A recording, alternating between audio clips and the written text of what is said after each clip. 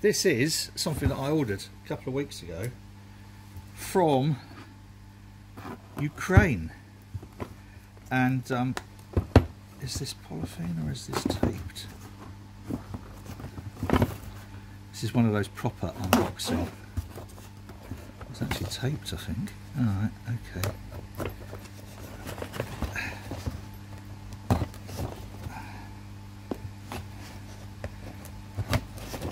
Not the most professional of video makers, me, you know. That's better. This is the bottle filler, the BOEL bottle filler, and I know there's only the PET bottle filler in this particular one, because the guy's sending me the glass bottle filler and the swing top bottle filler. A separator there. Is that a spare? If it is, I'm not sure. Ah, that's probably for there, isn't it? Right. Break the habit of a lifetime. It's all fairly straightforward.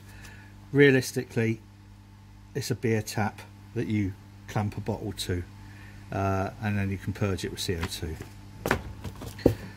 So, put that up there on top of my advent calendar. We have the two inlets here. Is this still on camera? You know, I'm getting good at this. Gas inlet, and this is your waste outlet. So I'm guessing in here we will have, I'm going to be very careful because I don't want to lose any of these bits. I would normally have put them into a little tray, but I'm a lazy git today. So there we have, is that in shot? Nearly in shot. So we've got 3 connectors. Oh, for fuck's sake. This, I'm guessing, is, I don't know. Maybe not, you know, that's got, right.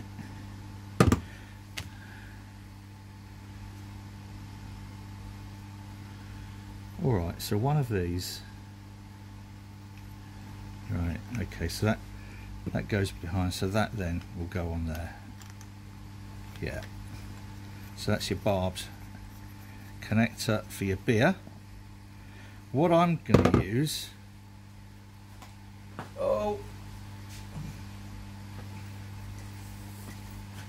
is one of these party taps with the disco, and all I'm going to do is take the party tap off and attach that to, where's it gone, the barb on the end. Similarly for gas, I'm just going to use a bit of gas line. So it's arrived a little bit late because I was going to try and do some of these, what everybody seems to be doing,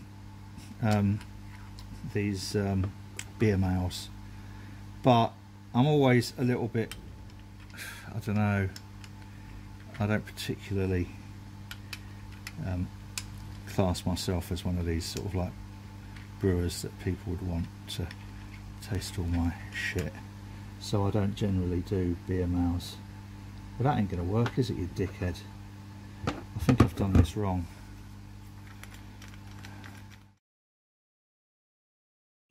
So maybe today I'll get this all connected up. So waste, gas, beer in, standard beer tap type thing, and bottle and whatever. Does that make sense, boys and girls? I'm sure some people do a really smart job. All I've done is chopped a 25mm hole, which is sort of like an inch, just over an inch really, I suppose, isn't it? And then I'm going to pop a couple of holes in here for the pipe work. Top tip, boys and girls, attach your gas line to the gas input post before you attach it to the iTap, to soak that in boiling water to get it on. I don't think it's ever coming off. It's that rigid gas line. So now I've got to try and screw it into there. second top tip, take it all apart again so that you can get this in here and then tighten it up. So just to recap, two 10mm holes and a 25mm hole. Let's put it together. From the behind side, plastic nut. This is very much just like a normal kind of tap connector. I don't know if that would fit. It probably wouldn't. I might try, see if that will fit a normal. We'll see. Maybe another time. Yeah. So two 10mm holes. We've got the gas connector. We have the drain. This is just from an old dip tube from a Firmzilla. And a standard disco on the end. I've flushed it all out with Star San. What we need to do now is get some kind of gas connector on the end of that. Easy. So this was a counter pressure bottle filler that I was using. Again, with just like a piece of hose, and then fill it with gas, unscrew it, let the gas out, put some beer in there, unscrew it, let the beer push the gas out. Limited success. This should be far superior. When I was cleaning it out with Star San, what I did notice was this doesn't just pour in, it sprays out. So against the sort of edge of the bottle. I don't know whether that's to reduce foaming or not. I'll see when I have erected it. Ooh, tiny bit. Not the best of times to find you've nearly got an empty CO2 bottle. What I have done, this is my spare CO2 feed. I've put it into that counter pressure. That comes up into the BOEL. Look at that. Well, that works. Then I shall attach down here. I always love the way all the best laid plans suddenly fall apart. So number 4 is the Czech Pilsner. So I'll disconnect that from the keg. So that's now connected to here. I've flushed it through with Star San. I'm going to flush it through a little bit into just any old bottle, just to make sure that that's completely flushed out. And I've got another bottle over in Star San. So we will now, oh, moment of truth. Now if that's not an almost perfect Heath Robinson setup, I don't know what is. Let's get a bit closer, because I'm using a tripod, both hands free, because I think I'll need both hands. Moment of truth, boys and girls. The drain is currently going into, just popped into the neck of a bottle under there. So this will be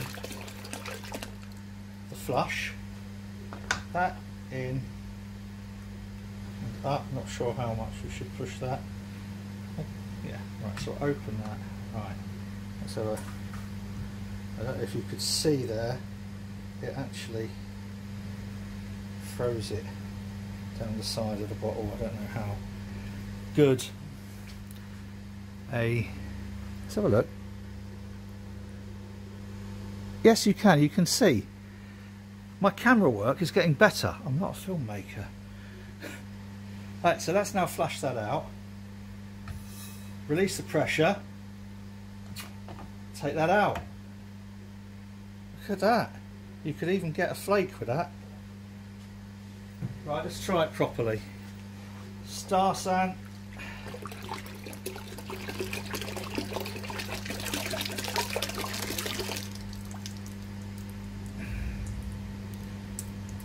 I don't mind a few bubbles in a bottle when it's cleaned out with Star San. Do that up. CO2.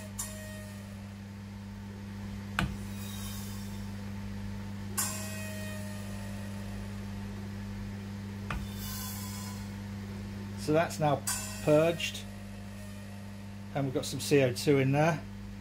Right, this is where the counter pressure comes in, I guess. Let's do some counter pressuring. Well now, that is quite good. It has really restricted the flow.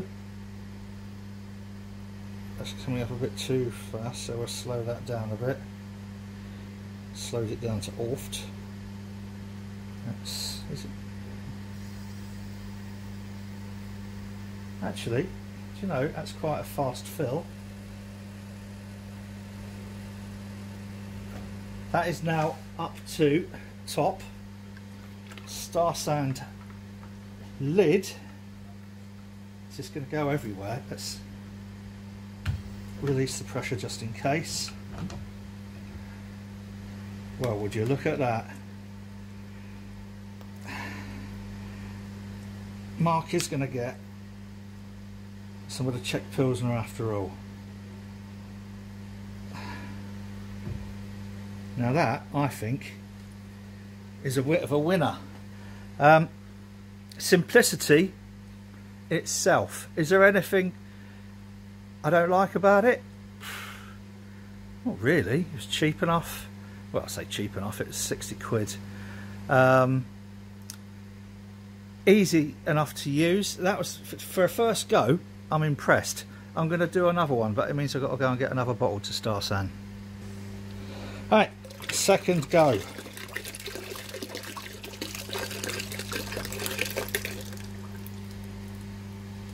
Star San, oops, bottle in, bottle done up, do that up, purge, release, purge, release, purge, beer,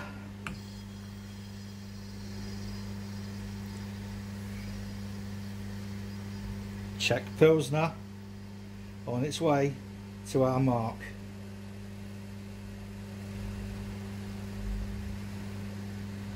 That's about as perfect as it gets, isn't it? Right, so turn the tap off. I can see me at some point forgetting to turn the tap off, but there you go. Release the pressure, no pressure, find a lid, out and capped. Again, how easy and straightforward was that?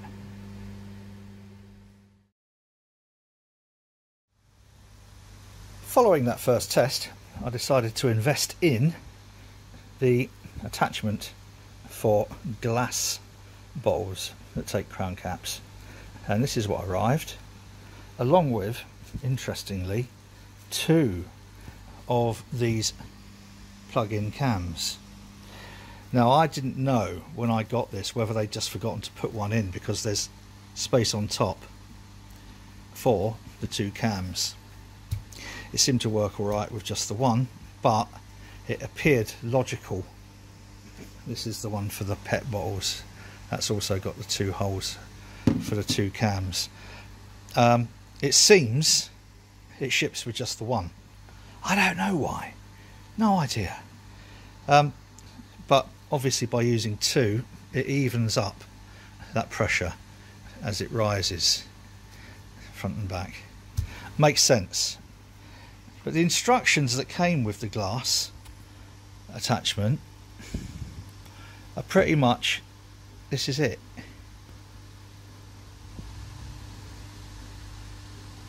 Now, I don't really think that that's good enough. And someone might say, well, it shipped from wherever. It wasn't. This came from a UK supplier. It says working pressure must not exceed 2.2 MPa. Do we know what that is? Remember, this came from a UK supplier, and it's only a tiny little piece of paper. Look, I mean, this is it.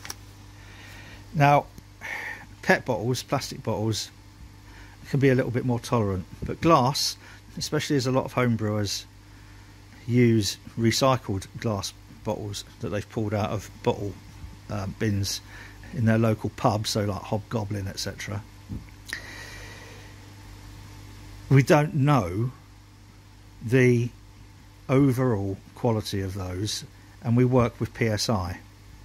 I'm going to keep this down at serving pressure probably around just under 2 psi when I fill a glass bottle, because if they shatter, it's fairly unforgiving. So BOEL, slightly better instructions. It seems such a shame, because this is such a wonderful little tool, to have lacking safety information on here when you're putting pressure into a glass bottle. People might say, well, you know, people can use their common sense. Just bear in mind, these are possibly the same people at the dialing 999 when KFC was closed during the start of the lockdown. Right, let's not go by common sense. Let's spell it out. Don't put too much pressure in there. It's all right making a note of exploding bottles, but let's try and avoid that altogether. Same as the other one, these cams have effectively, they have 3 different orientations, and they will fit in every one of those, sorry, 4 different orientations actually. They will fit in each of those different 4 orientations. When I look at the manual, I'll just mention that. But for now, this solves the mystery of the cams. So if we pop that in there, and I think it's to do with the ride height. Come on, you f***ing out. Oh God, I can't be bothered. I'll end up breaking my fingernails that I've just put varnish on. So yeah, as I said, this has got 4 different orientations. It will fit that way. It will fit that way.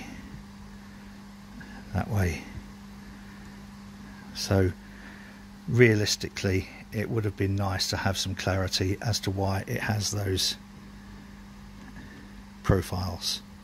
As I say, I think it's about the ride height. So that's the glass bottle attachment. Let's have a look at the manual.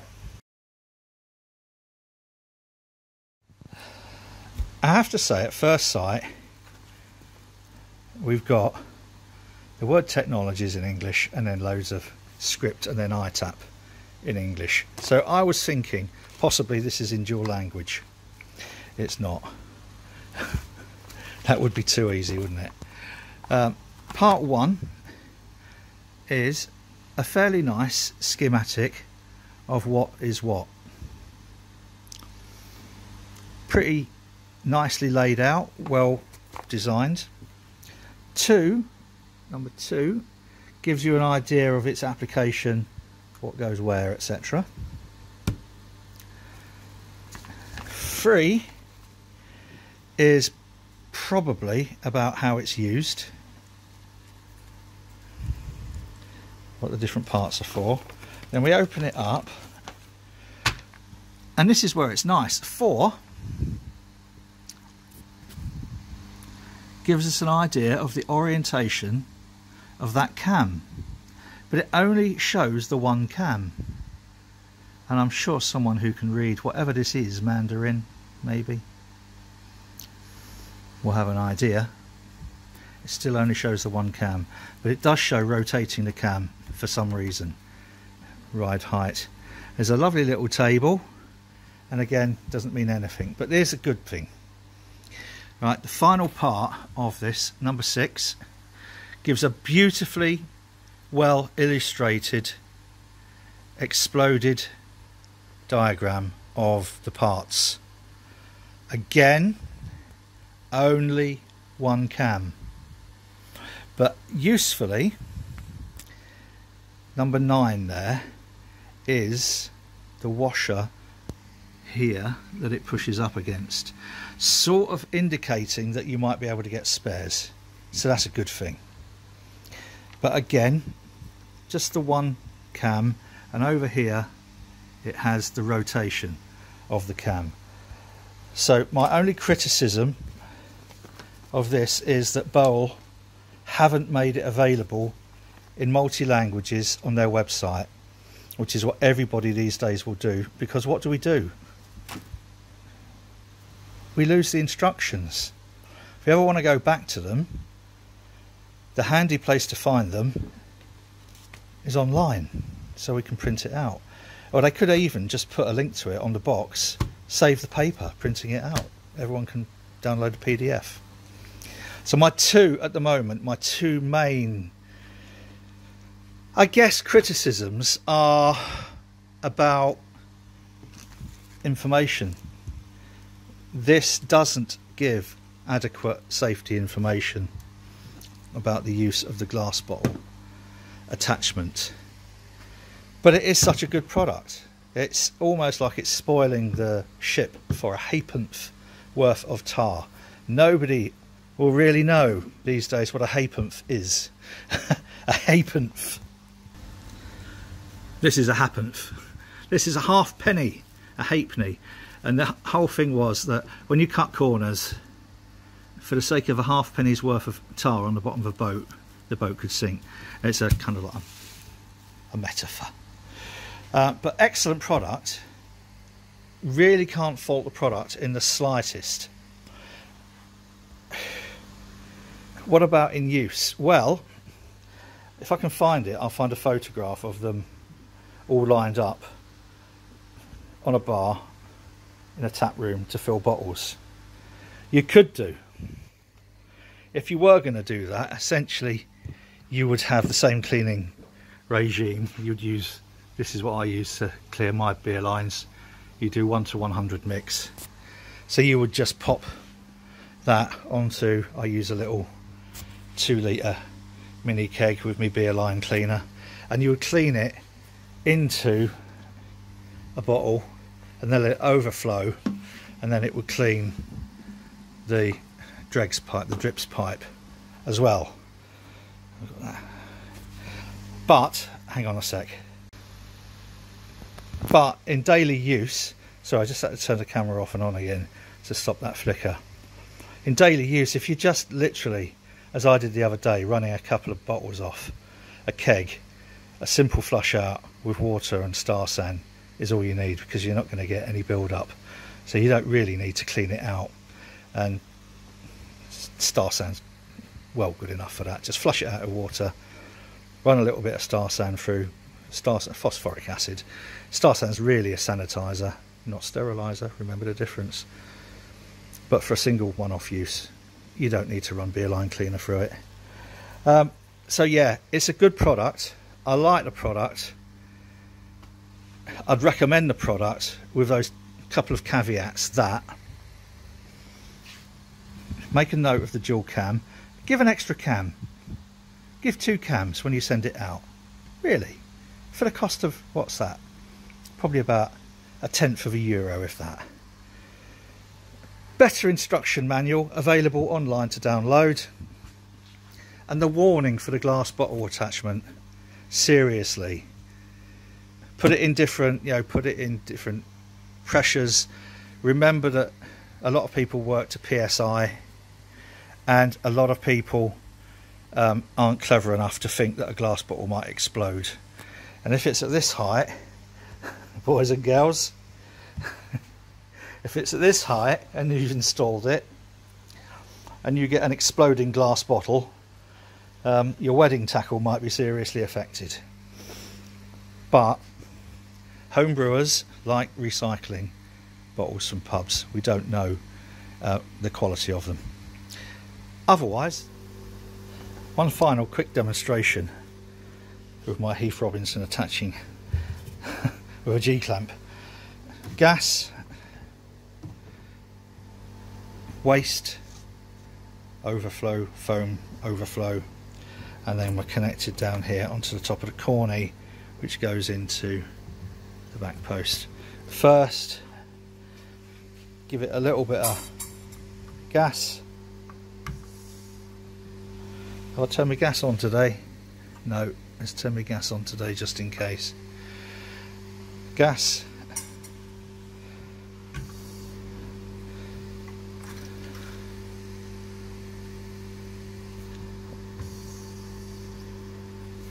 That's enough just to clean this pipe out.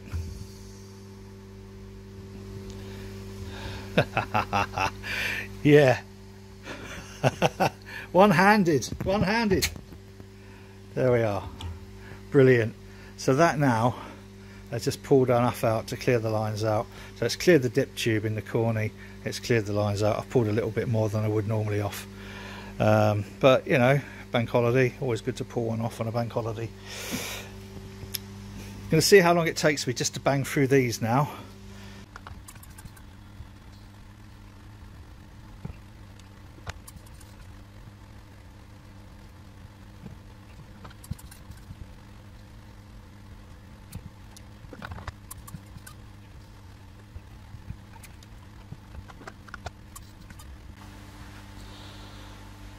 Right, so that was playing around with slightly different ways of filling,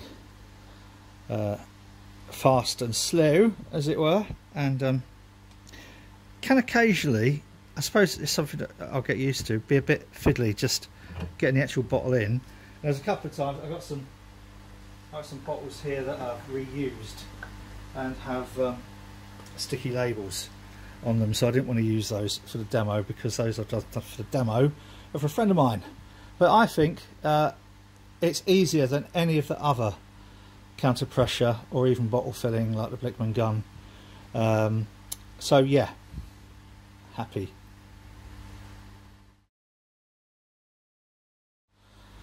Very quick rundown of cleaning. I've replaced the keg with my little BOEL cleaner keg. Just water in there. Haven't really done enough on here to justify any form of BOEL cleaner. Can still do the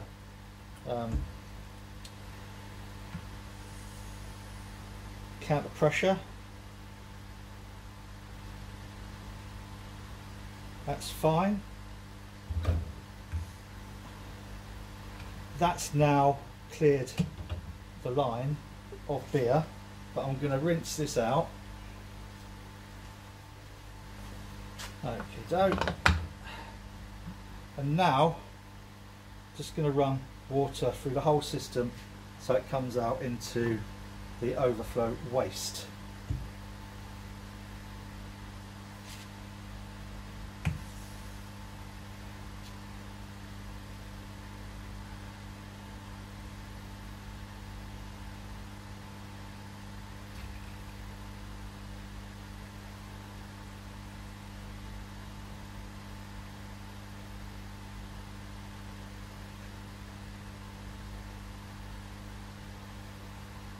Simple as that.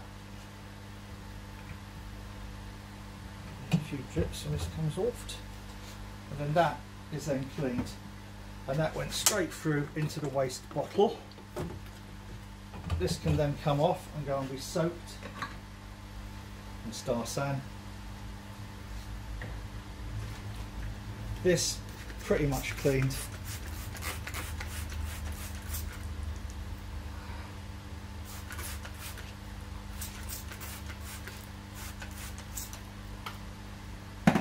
Done.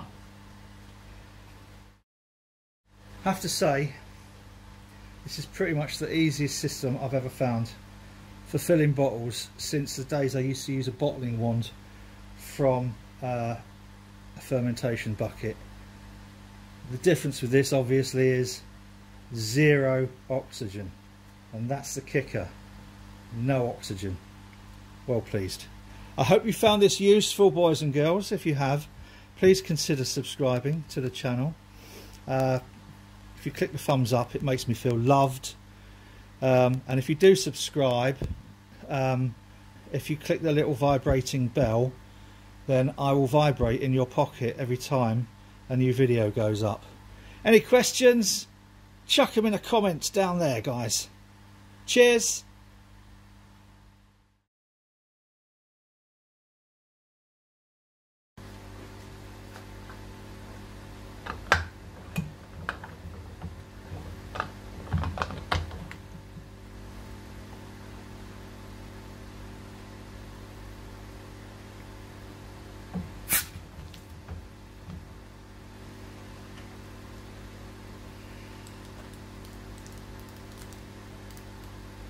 Fucking editing that. What a twat. You're a fucking idiot.